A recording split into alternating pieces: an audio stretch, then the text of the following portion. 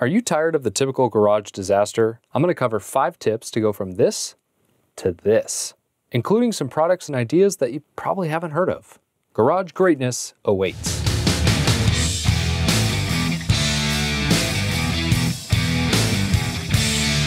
Your garage or shop is a sanctuary, and chances are you agree with me if you're watching this video. But many of us have let these sanctuaries devolve into garbage heaps. Can anyone else relate? Now, if you don't know, I'm currently building a shed in the backyard, and one of the biggest reasons for that is to free up this space. So some of the stuff will eventually go in there. But in this video, I want to transform the space and share some tips so you can get your space to the next level so you can flex on the neighbors with a killer setup, even if you've got kids that are constantly trying to trash it. And tip number 1 is to take a look at your lighting. You could have the coolest toys, but bad lighting will make it look dingy and uninviting. Or depending what kind of work you do in here, borderline unsafe. In my opinion, this is the best bang for your buck upgrade you can do in here. I've got a video where I transformed this garage using cheap LED fixtures like this. I've also had a lot of success with the Barina strip fixtures that I put in my last shop. And I'll leave a link down below to ones I've had success with or ones that I recommend. The market has been flooded with inexpensive LED options, and there are some that are better than others. It's worth choosing the right one for your space. All right, and for tip number 2, we started at the ceiling, but now let's take a look at the floor. One of the most overlooked things in a garage or shop is the floor itself. I laid down this epoxy floor in my garage about 2 years ago, and I've got a full video on how I did that if you want to go check it out. Now, epoxy floors not only look great and can brighten up the space, but they also make things like cleanup really easy. Everything from sawdust to car oil either sweeps or wipes up easily on an epoxy floor. And just like LED lighting, there are lots out there to choose from. So I'll leave some good ones linked down in that description box. But here's the bottom line. If you can walk into a big box store and buy an epoxy flooring kit,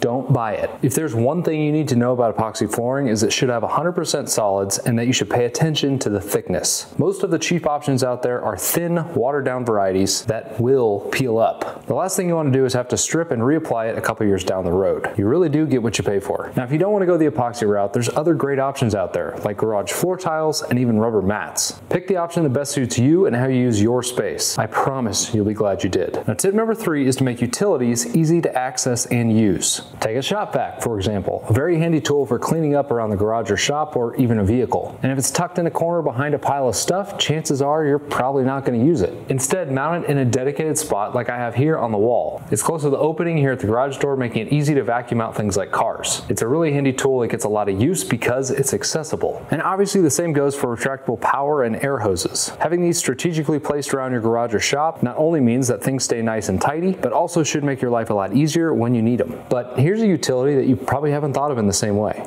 and that is a pressure washer. This is the Grand Falls Pressure Washer Pro by Giraffe Tools, and I've had my eye on this guy for a while now. It's a wall-mounted electric pressure washer with a retractable hose. Now, I don't know about you, but a pressure washer comes in really handy around a garage or a shop, but the problem is you either don't have one or you don't want to get it out to use it. So why not have it mounted in a convenient spot where using it is as simple as flipping on a switch and pulling out the hose? And I think this little wall next to the door is the perfect spot. And the installation process couldn't be easier.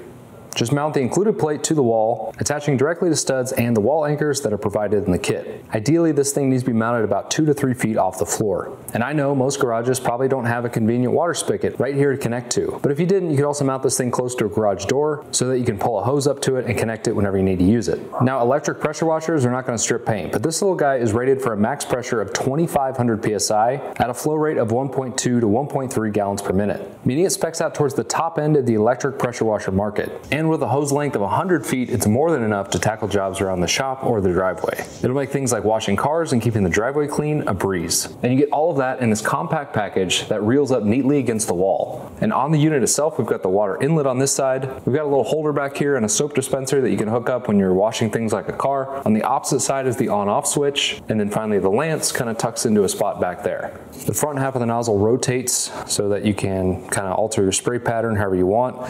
Comes with a selection of tips ranging from 0 to 40 degrees that easily interchange in the tip itself with a simple kind of locking connection. Easy to change those out. I really like that it's lightweight and has a pretty small form factor. And remember, because it's here and ready, I'll be way more likely to use it. Now, full transparency, Giraffe Tools was kind enough to send me this unit, but they've also got a lot of really cool retractable garden hose reels that I'm probably gonna add to the outside of the house too. And tip number 4 is to use your wall space carefully. It's easy to waste the space in your garage or shop, but you should really consider every square foot of available space a precious resource, especially those areas within arm's reach. Now, you can use a rack system to store items like this, and they're pretty good, as long long as most of the things you're storing are relatively the same length. But there are better options to better utilize that space, such as a slat wall system like this. Now these are typically a PVC product that come in long panels that stack on top of each other and are mounted directly to the wall. And once they're all mounted and secured to the wall, they form these little channels that different kinds of hangers can slide into. Think of it as like a French cleat system for your entire garage. Now I went ahead and bought a bunch of panels in both 4-foot and 8-foot lengths. These ones in particular are from Crown Wall. I'll have this all linked below. So let's get this stuff up on the wall and see how it looks.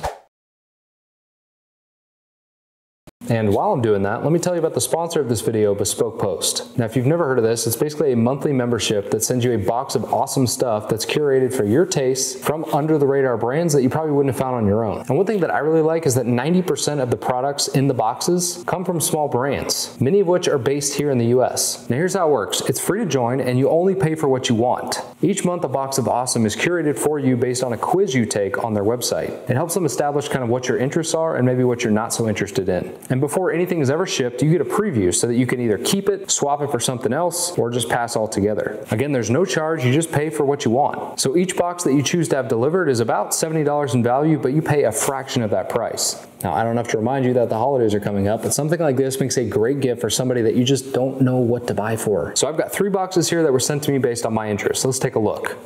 First one is the Tonto box. Yeah.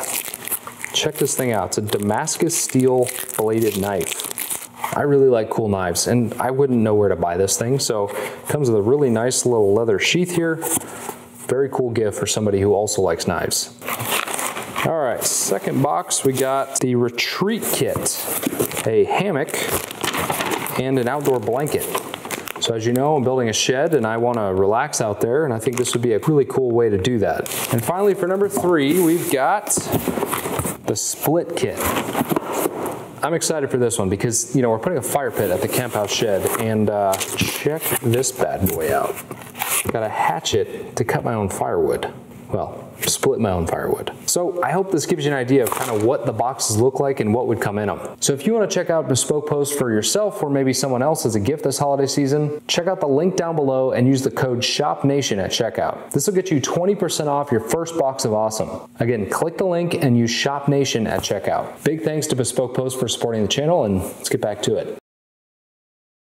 What a transformation. I think it's a pretty safe bet that this is going to transform just about any garage out there. Never mind the functionality, I think just from a visual perspective, the slat wall adds a really cool dynamic to the walls of the garage. And one of the things I really like about it is that it's modular, so maybe there's areas of wall that you want to add this to later, like here above my door. It's just as simple as throwing some more slats on the wall. Now there are many types of this stuff out there, from cheap garbage to over-engineered, super expensive solutions. This one I put up from Crown Wall is kind of middle of the road, can still support a ton of weight, and is affordable.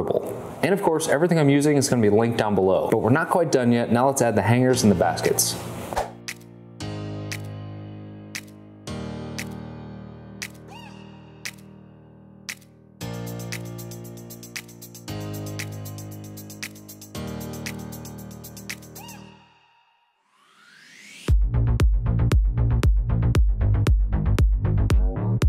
Now, of course, over time you can change things up, so it can really evolve with you and your space. Honestly, I think one of my favorite things is this basket for sports equipment. It's just a convenient place for it all to get collected back into. Of course, the trick is to make sure that the kids actually put it back in there. And another thing I like is just the sheer number of different things you can put on the wall. And I realized that I probably ordered too many hooks and too little baskets and shelves, so I'm gonna have to go back and order those. So what happens if you've applied tips 1 through 4 already? Lights are looking great, floor's looking awesome, utilities are abundant and available, and the walls are decked out.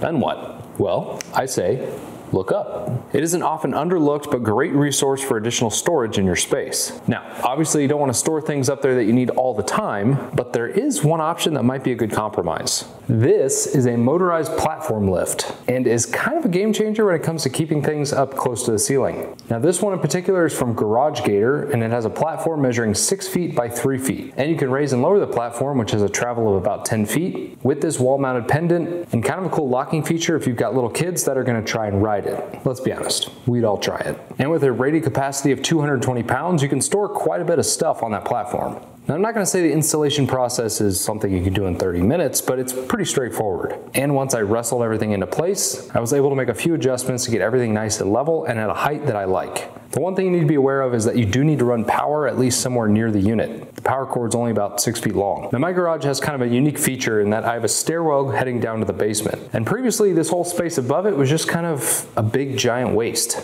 Plus, since we've got this half wall here, it makes loading and unloading the items a lot easier. So right now up there I've got a set of cornhole boards, a kid wagon, and a giant cooler that we just use kind of every once in a while. I did try to put a couple of the kids' Power Wheels up there because I thought that'd be a good spot for them, but as soon as I started lifting it up, platform kind of tilted, they rolled off and about killed me. And I'm kind of upset I didn't have the camera on. But you can imagine what it looked like. So I would not recommend storing things up there that have wheels that can roll because that platform does sway a little bit. Now these motorized platforms are not cheap. There's several versions out there, some of which are like close to $2,000. This one from GarageGator is 650 bucks, so I think it's the best value. I've been pretty impressed with the build quality and how it works so far. So that would be the one I recommend if you choose to go this path. But if you don't have the stomach for that much money, which I totally get, there are fixed options that are much cheaper that kind of accomplish the same thing. You just have to bust out a step ladder to get your stuff up and down. The point is just don't forget about the space close to the ceiling. It can be a very valuable storage option. And that's it. I hope those 5 tips were helpful or at least gave you some ideas to apply to your shop or your garage. We all need to fight and take back our sanctuaries.